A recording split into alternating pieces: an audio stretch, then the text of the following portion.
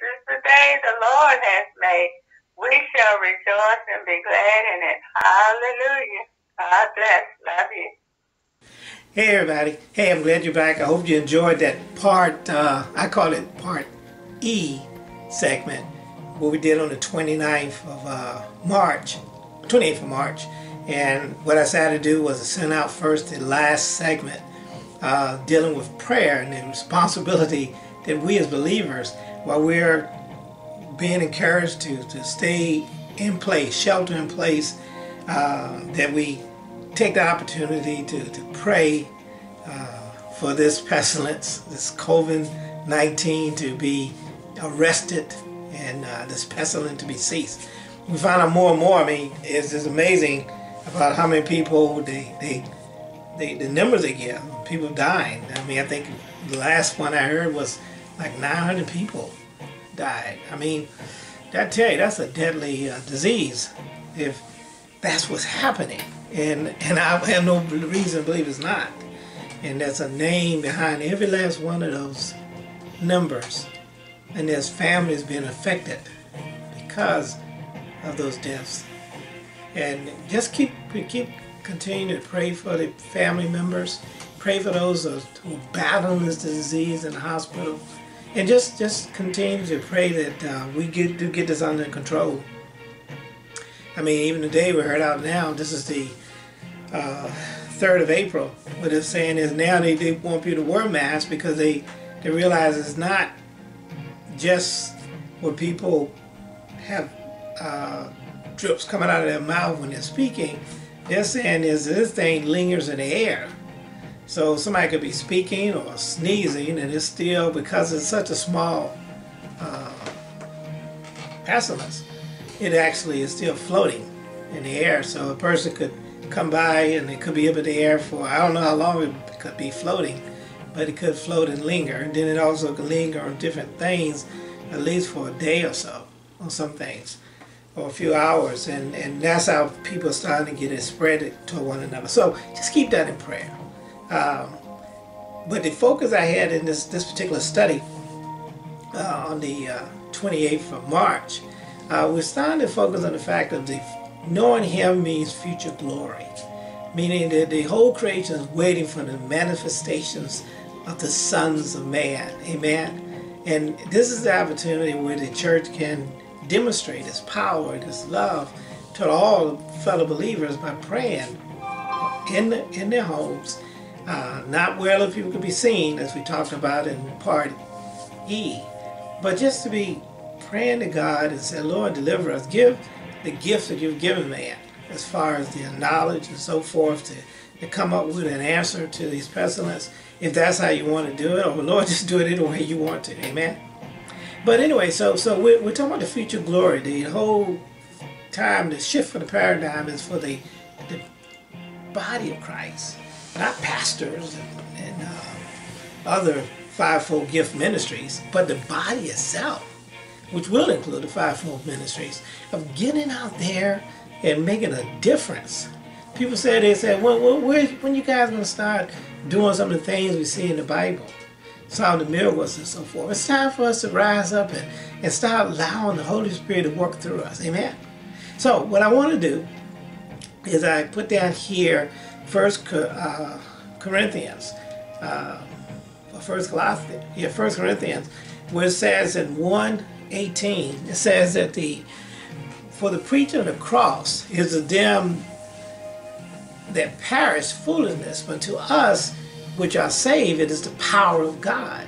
And the point is that we was endued on power on the day of Pentecost, and it's time for us to exercise that power. And that's what I'm saying. We don't want to limit it to being in a building. We don't want to limit it to the fivefold ministry gift. We want to let the body allow the power of God to flow through us and into our community and our environment. It says, even 8:22 said, for we know that the whole creation grown in the travails and pain together until now, until the manifestations of the sons of God. Amen. So I put on Facebook on one of the Bible studies a comment, and I wanted to read that, and then we'll go ahead into the video. It says here, and I'm reading it verbatim. It says, hello everyone. My intent is to encourage believers to reach out with love toward those who some view as too worldly or unworthy to fellowship with. I believe Christianity is not a religion, but a way of life, and fellowshipping with the Father, the Son, the Holy Spirit, and other believers, plus preaching the gospel to the world. The good news. That's what the gospel is. Definition of religion: a state of religious, a service and worship of God or supernatural. To me, the other supernaturals other than God that people try to worship. Commitment or devotion to religious faith or observance. A personal set of institutional systems of religious attitude, belief, and practices. Scrupulously conformity, consciousness, a cause, principles, or system of belief held to with adore and faith. In other words, there's people, the institution, these systems, these methods are included and inserted into the believer based on religion. And we're saying there's a religion that we don't need that. We don't need to adhere to a sense of principles or behavior that other people believe they should have, and then we do it so rudely, and then we make it a law. And we need to stop doing that. Do everything you do is in love. I can see you can have a system of excellence and anything else you want to do, but do it in love and not impose that or be disappointed in people, okay? I say here, the problem I see with this definition is that many disqualify other believers for their lack of commitment, devotion, observance, institutionalized system, religious attitude, practices, devotion, observance, institutional system, so I read again, religious attitude, practices, scrupulous conformity, consciousness, principles, and belief, held with adore. Adore means zeal, extreme vigor, or energy or intensity. Christianity is a way of life. And there's some people that have a more zeal, more zest, more intensity toward their devotion to the belief and the faith. We don't want to knock that. We just want to knock you trying to pose that on somebody else and believe they will hold on to your principles and your belief, and then you supposed to hate them and kick them out because they don't do that. I mean, we move from extreme sin to just you're not even meeting all these standards that I believe you should have. And those standards are man's standards, not God. They're man's standards. They take liberty away from the gospel. We need to move away from that and just encourage one another to grow in love. Amen? Christianity is a way of life, but not of the institutionalized methods of behavior. John 14:6 says, Jesus said unto him, I am the way, the truth, and the life. No man cometh to the Father but by me. Our job is to point to Jesus and give others the same mercy and grace to our fellow believers and non-believers that we received. Give that same grace that we received and give it to other people. We should not get disappointed in anyone's lack of conviction or devotion, but pray for everyone to get to know Him. Philippians 3:10 is what the whole theme of the year is. I may know Him and the power of His resurrection and the fellowship of His suffering, being made conformable to His death. To non-believers, Jesus is calling you to Him. He is not condemning you because of your social life. John 3, verse 17. For God sent not His Son into the world to condemn the world, but the world, that means the world, everybody, might be saved. Saved from what? Some people say, what is saved from? Well, the bottom line is that we're all born from Adam. And because of that, We're all born in condemnation. We're all born to die. You know, we grow and get old, but the death starts as we grow older and older. And God said that was never the intent. He definitely wanted for our eternity with Him was to have life.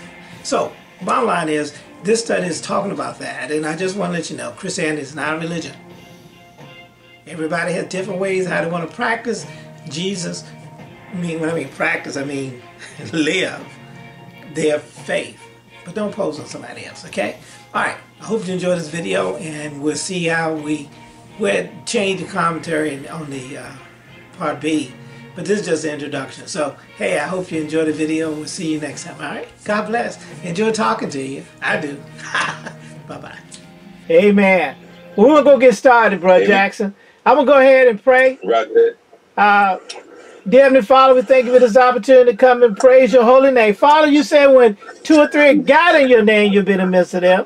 When they invite, receive the presence of the Holy Spirit to lead us and guide us in all truth. Father, we come to glorify your name. We come to lift up the name of Jesus. We ask, Heavenly Father, as we pray for this country, Lord, we pray concerning this pestilence that's currently infecting the entire world. And we ask, Heavenly Father, that we as believers come in agreement that the deliverance is coming from you. Father, we'll lift up any way you want to do that deliverance. As far as the doctors and medical staff and scientists, we pray, Lord, anoint them and gift them. If that's how you want to use it, Lord, if you just want to arrest this pestilence on your own, reaching out and touching every believer and every saint, to be able to call upon the name of Jesus and to deliver us from this pestilence and get us back on track to what we need to do. But our Heavenly Father, I just pray, Lord, for the ones that are sick in the hospital right now. I pray, Heavenly Father, for deliverance. I pray for healing. I pray, Heavenly Father, Lord, for those who are having symptoms, Father, that they be healed and recovered. Pray for entire families that's being affected by this. And I pray for wisdom in this country concerning the spreading of this disease. We need to go ahead and arrest it. We need to sit there and stop the contamination so that we can get this thing in order. Father, we're all going to do is lift up you. And we thank you as you deliver us and guide us. And Father, we right now open up this Bible study, and we pray, Lord, there'll be a blessing not only to us who are fellowshipping today, but those who will participate in the future and watch our videos on YouTube. Lord, anoint us this day and this time. In Jesus' name, pray. Amen. Amen. Amen. All right. Hey, brother, I wanted to cover something that we was talking last week, if y'all mind, and then, I want to hold up no more than we have to, but if you see the scriptures on there, Brother Jackson, let's say when we was talking, I put down that 1 Corinthians. This is an L. Johnson scripture, I think. But it's 1 Corinthians 1:8, verse 18.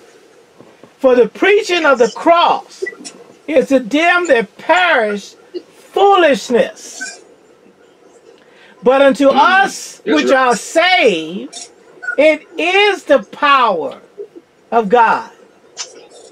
Amen. When we started off with that Philippians, I told you that the theme was doing this year was talking about Philippians 3:10.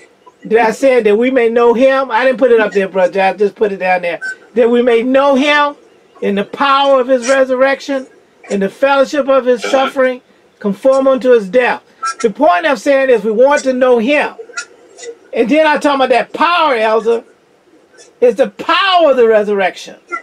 And it's that power that allows us to deal, look, with this disease, this pestilence is going on. You know what I mean? It's the power. Right. It's the power of God that we want to exercise in our life. But to those who are perishing, it is foolishness. But to us, it's not. That's right. Now one of the things is also, Romans 8:22. This said, for we know that the whole creation groaneth and moaneth and travail and pain together to now. For that verse I left out there is that for the manifestations of the sons of man. That's what the whole world looking for us, the manifestation of the sons of man. And it's time for us to understand that manifestation comes from the power of God. Isn't that right, Elder? It's the power of God, right? It is, yeah. And I sent this out on Facebook. Elder, you on Facebook too? You're not on Facebook, I'm on right? Facebook. I am. Yeah, I put on this Facebook, Brother Jackson. This is what I read here. I said, and this goes out even for for people we're going to record this for. I said, hello everyone. My intent is to encourage believers to reach out with love toward those who some view as too worldly and ungodly to fellowship with. You remember we were talking about last week about the people that goes to the club and all that other stuff, right? Right. Right. And then there's people who just wide open, period. Just out there, right? But I said, Right. I believe Christianity, this is what I want to focus a little bit. Christianity is not a religion. Praise God. Amen. So we're in agreement with that. Christianity is not a religion. It is a way of life and fellowshipping with the Father, the Son, the Holy Spirit, and other believers, plus preaching the gospel to the world. Amen. And then I put down here, this is what I put down here, the definition. I want you to see what y'all think about this. Definition of religion. A state of a religious. Now, you know, you can be religious in running. You can be religious in golfing. You can be religious in anything that you do over and over again. You just religious. A service and worship of God or the supernatural.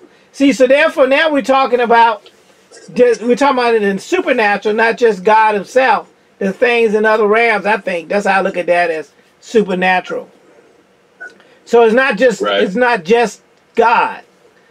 Commitment. Now here's the piece. Commitment or devotion to religious faith or observance.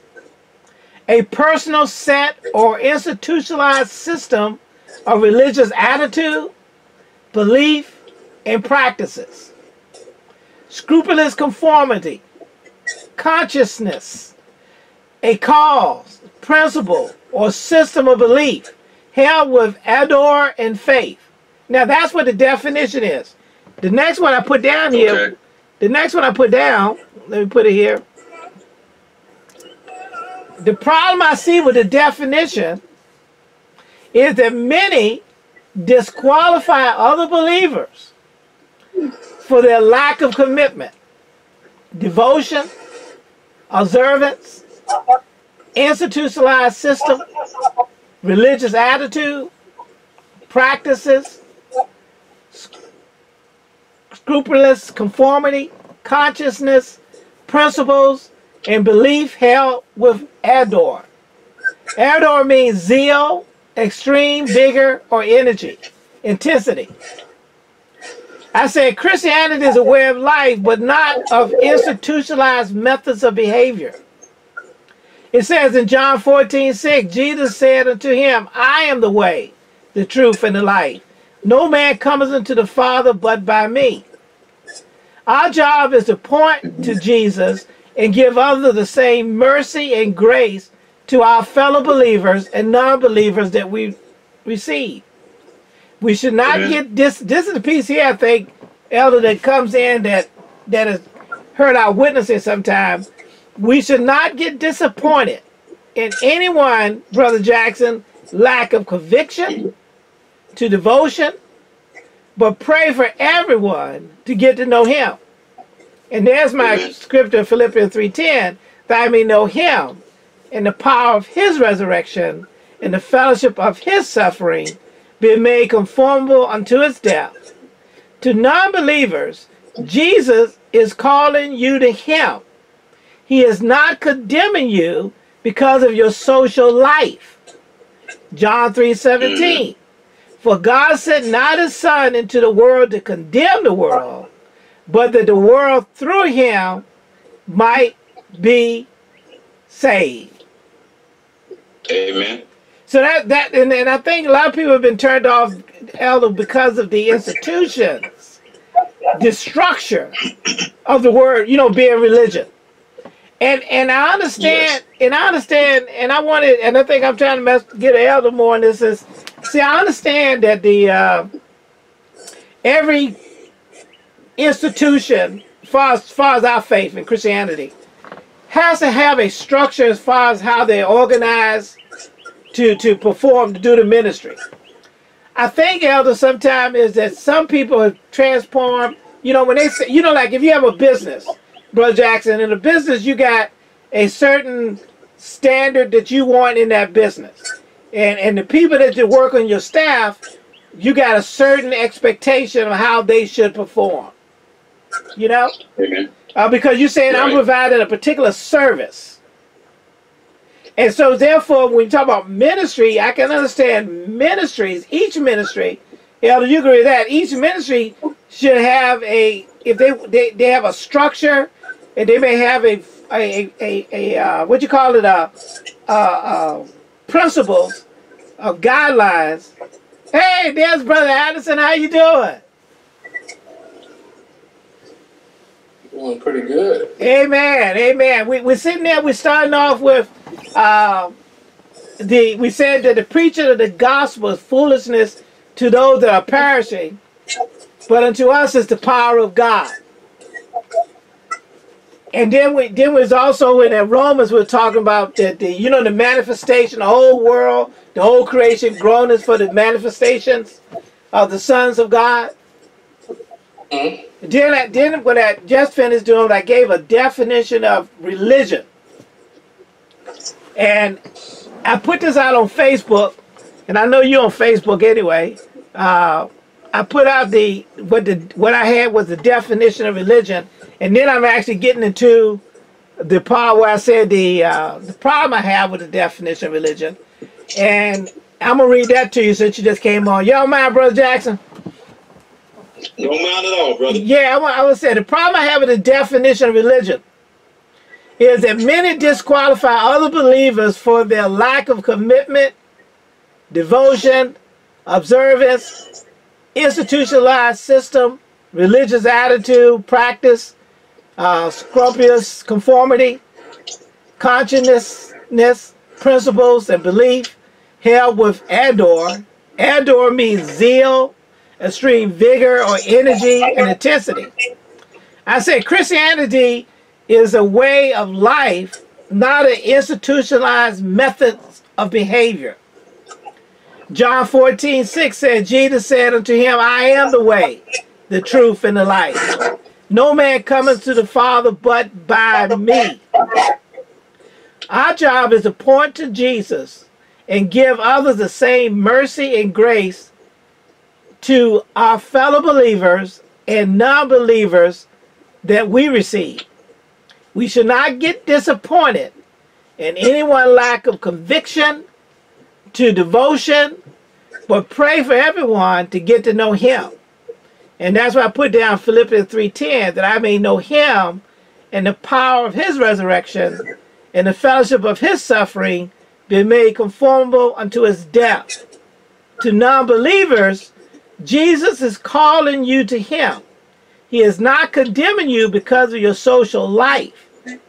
John 3:17, for God sent not his Son into the world to condemn the world, but the world through him might be saved. And I think, Brother Jackson, it's just sometimes is that the institutions, where I said I understand each institution should have standards and principles for that ministry, but the congregation is not part of that principles and guidance. In other words, and what Brother Ashton was saying, like if I have a business, my business should have a certain standard, a certain method of excellence. Same thing in the military, right, Brother Jackson? When we had if you was in charge of a squadron or you're in charge of a wing, you had a certain principles and standards and attitude of that organization. But when we're talking about the believer in himself, they are not working for the church. They're working for Jesus. And we can't impose those things on a person, right? In other words, I don't impose the standard. When I was in the military, I couldn't impose the behavior of how I'm supposed to act as an officer to a civilian, because that's not the expectation that I should have for them. My job is to serve and protect the Constitution of the United States, but that Constitution is to give those people the right to live with freedom and liberty. It gives them the right to enjoy their life, you know? And I think the same thing we're talking about is when we bringing people and pointing people to Jesus, we don't pose those, whatever your institution is, whatever your method is, don't impose that on a believer. Because God got different ways of leading people. Therefore, we just got to get patient with one another and not condemn people because they don't have the same conviction. They don't have the same devotion that you want to impose on your institution. And I think that's where it's turning people off, is we look at somebody and say, you ain't doing the way we're doing it. This is how we don't do this in our church. You know, this the same thing I was talking when we're talking about fast prayer. Some people say, baptism. Well, if you've been baptized in our church, you ain't saved. People have the audacity to say that. That it's just those little things that I think I understand the structure people need to have, but they need to understand that is not the structure imposed on believers in Christ. It's your ministry, your staff. That's who you can impose that on, because they're supposed to be working for you, for the ministry, right? They're the ones that are supposed to set up the children ministry. They're the ones supposed to set up the parking lot ministry. They're supposed to be the ones you sit there and say, look, when they come in the parking lot, I don't need you to be yelling at them and cursing at them. I need you to be welcoming them. I need you to park them, in peace and understanding. I need the choir to perform in excellence. You know what I mean? You can pose that. Does that make sense where I'm coming from? Mm-hmm. It makes a lot of sense. And the other thing that keeps coming to me, Pastor, is when we can use the word to our own for our own desires, as opposed to what the will of the Father is, as opposed to how Jesus was mentioning to the disciples when he was talking about service. And it's not about the individual, but about what we can do for others, and what we are doing for others should be a demonstration as to how we, our love of God, right, and our belief in Jesus. And so when people are using religion, we tend to use it in a way that we try to exalt ourselves and put down others. And, that's another aspect of turning people off. Yeah. Whereas, like we're saying, if we accept everyone, we approach everyone with love, with compassion, with mercy, with the grace that God gave us, right? Unconditional love, then our approach would be altogether different. It would be that way of life that you're talking about, as opposed to rigor for the sake of rigor, yeah. And use law trying to find a way to put somebody down. Yeah. Amen. Yeah. Matter of fact, Brother Addison was saying, it went back in some of his testimonies in the past, that when he was fired up, it was really dogmatic, right, Brother Addison? Was it? Now the question is, where did that come from? Where did it? Go ahead. Go ahead. Well, I was going to say, Satan perverts the word, and then we just kind of got it from him.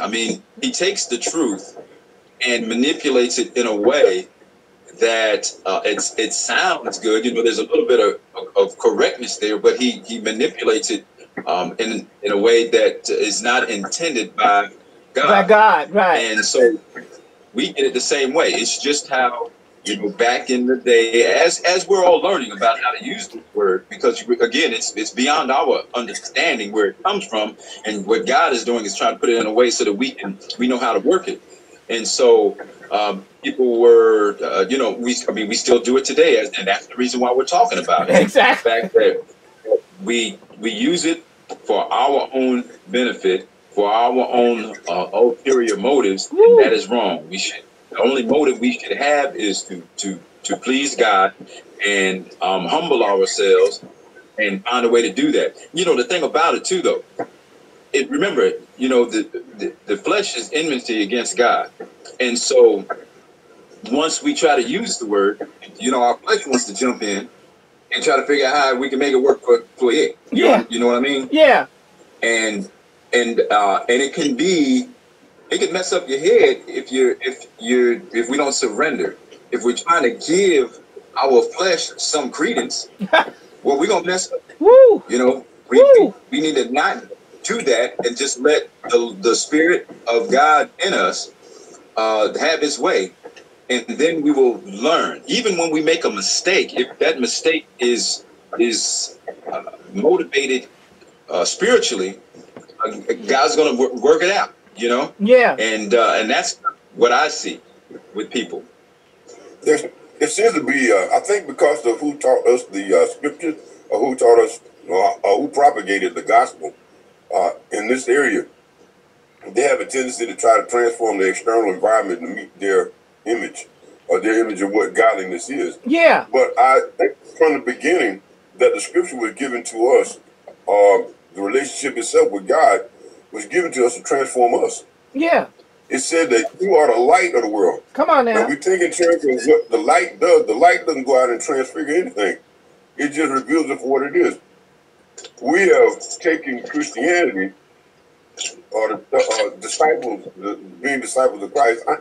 It's a real hard thing to say Christianity and disciples of Christ in the same breath, because a lot of times it's nowhere near each other.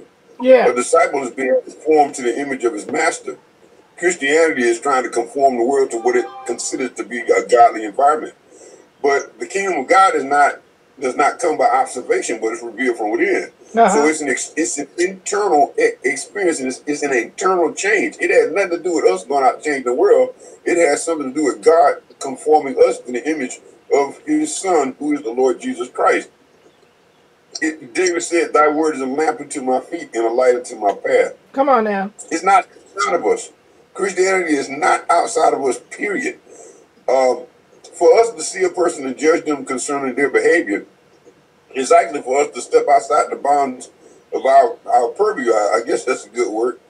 They should see us in our conforming to the Lord Jesus Christ and be convicted by our very presence. It's not our word to convict them. We should convict them. Without a word, we should cause them to consider their actions.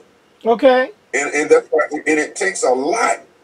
It's the unfortunate, I say the unfortunate, the rub of it is that we're born cardinal and we're accustomed to changing our external environment. That's what we try to do. Right. When we're born of the Spirit, is now our internal environment is being changed. And when we meet that standard in Him, and I think that's where the word comes in when it says, like, it's waiting for the revealing of the sons of God. When we have mastered this thing, or when it has mastered us, when we have been conformed to the image of the Lord Jesus Christ, then we're able to, in a sense, influence our external environment by our very presence. And that is what I think this thing is about. It's not about us making the world a godly place. It's about us being made godly in the world system, that the world might see what God is. Yes. Or the nature of God through us. Come on. And then the world makes its own decision. So for me to, look at a person and say, you're not fit for this environment, or you're not fit to be with us, it's for me to be like a fisherman who keeps throwing fish back in the water. Or go fishing, on an island instead of in a lake. No, we are to attract people to the Lord Jesus Christ by virtue of who we are. Yes, sir. Then that's the whole thing. The issue becomes we don't know how to use the scripture. It's almost like we don't know how to apply it. We keep trying to apply it to the world and we're supposed to be being applied to ourselves. Come on now. The relationship, and when that application is really embraced, what happens is it gives you a close relationship with the Father. The Spirit of God is allowed to work in and through you. And the impact of that move or that dynamic begins to it change you or your appearance, your external appearance, it changes. Yeah. The people are able to see you as I guess you would see RF manifested on a television screen. Woo. They begin to see the Spirit of God manifested in you. They see God in the flesh. Yeah. Like it says that Jesus walked the world, he is the manifested image of the invisible God. Right. He is the manifested image of the invisible God. He was the light of the world while he was in the world. Come on now. He says you are the light of the world. And now he's showing us that we might be that image. Yes. We are the manifested image of the invisible God. We are the manifested image of the invisible God. And God does not make folk do what he wants them to. Come on. He shows them. He shows them what it looks like. Come on. He did. We're supposed to be those images that show people the nature of God. Come on, brother. Now that makes sense to me. Is because that's how Jesus was. That's why the Pharisees could not understand and recognize Jesus, because that he wasn't acting the way they act. He didn't perform the way they wanted him to perform. He didn't conform to how they had it set up. And when we do that, I think that's where the problem come in at, isn't it?